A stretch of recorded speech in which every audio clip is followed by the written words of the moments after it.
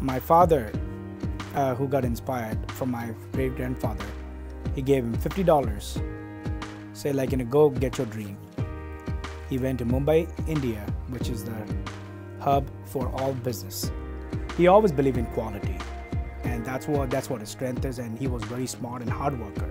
So he quickly decided, like, why don't we have a manufacturing facility so that we have vertical, 100% vertical from start to finish, so that we can really get rid of the middlemen, so that we can offer the best quality and a value to our customers. So we built a plant in southern part of India. We provide the quality, we provide the styling, we provide the designs, we provide the best product, we provide the value to our customers, so our customers can make more money. My brother, who is Rathi, who is also a president of Kaleen, he was on the verge of getting into the business. So my father decided, like, Rathi, why don't you get into this rug business? Think about it, like what you can do. So he decided, okay, you know what, why don't I give a shot and let's see how it comes up.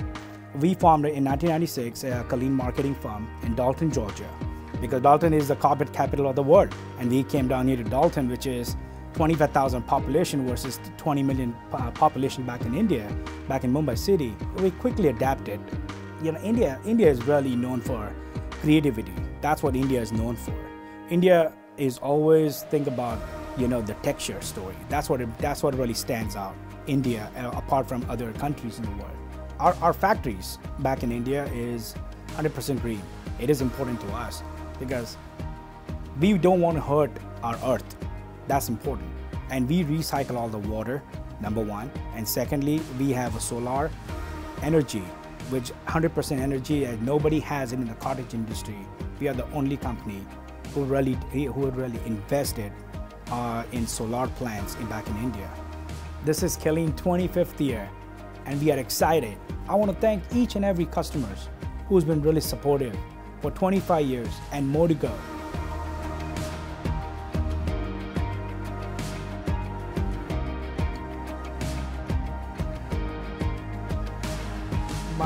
My wife always tells me, like, I think you have a quality in your blood.